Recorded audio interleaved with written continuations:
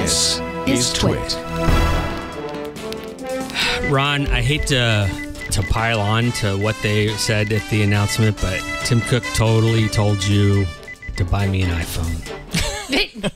I think you misheard the quote. And what Burke was referring to. That wasn't really what Burke was referring to in his attempt to steal my thunder again was that we've been, ever since Google rolled out the Get the Message campaign a few weeks ago now to try to publicly shame Apple into supporting RCS. We've been wondering, like, is Apple going to respond? How would Apple respond? Et cetera, et cetera. Yeah. And then last week we finally got some semblance of a response thanks to the 2022 Code Conference last week, where Tim Cook was on stage and asked by Vox Media's Lee Kwan Hunt about improving communication between iPhone and Android.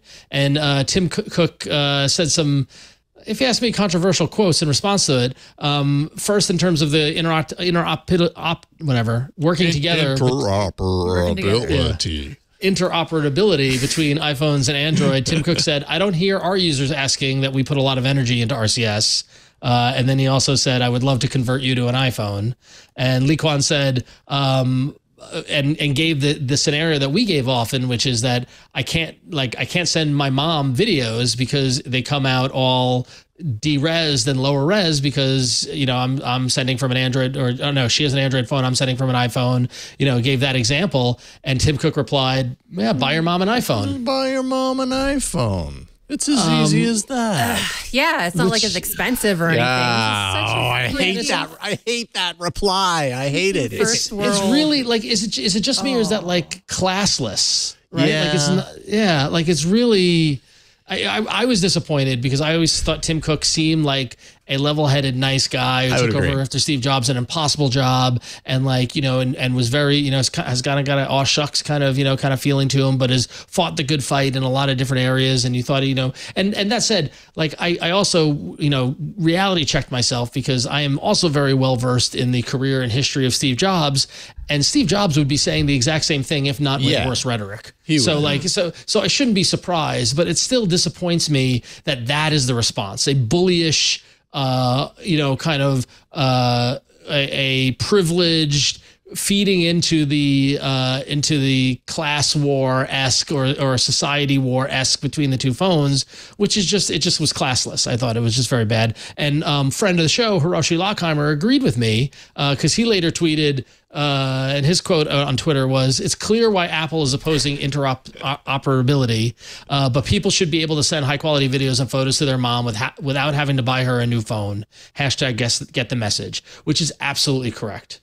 So I don't know. I know exactly why Tim Cook said that and why Apple's taking the position they're taking. I still don't respect it. So, we got so much, less than happy feedback about RCS. So Google's been seeming a little bit desperate with some of their messaging, right? Like responding every chance they get, reminding like, "Hey, Apple, give us RCS," like every single chance they got. And all that Apple really needed to do was just to not respond. To not respond and to let like the actual user feedback, which we got a lot of, like speak for RCS, like and kind of let that, let the RCS boat sink or not. And now that he said that, I'm kind of like, damn it, now I'm back on the RCS train just because, like, just on principle. Just on principle. So I don't know. He didn't have to say that. So interesting response in chat. Big Boy is the handle, says Google is dissing Apple for months with its campaign, and you go ape poop with his response. And I think they're two different things. Like when I read that, I'm like, okay, I see where you're coming from, but I really do feel like it's two different things. I think Google is dissing Apple, saying, "Hey, Apple, here's a way to make things better for all users." And whether you out there listening and watching agree with that statement or not, that's what Google's saying. Google's putting the crosshairs on Apple.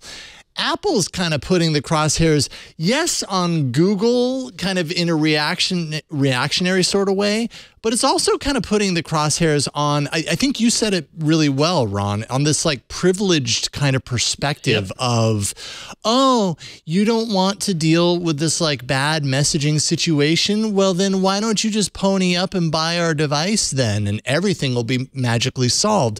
Not everybody is in a situation to be able to afford an Apple iPhone. Exactly. Exactly. And so it's very presumptuous, and I think that's the difference. That's what really rubbed me the wrong way. I totally get that Tim doesn't want to support RCS for any number of reasons, but like you, Ron, I've always kind of seen Tim on a different class level compared to others, you know, running big tech. Like Elon Musk is the one example that really comes to mind. I don't see Tim Cook and Elon Musk in the same category, and I still don't. But this comment really gave me the, okay, you're really out of touch kind of vibes. And I didn't like that about it. Yeah. Not good. Not good, Tim Cook. So, I gotta give you a thumbs down here. So. Yeah.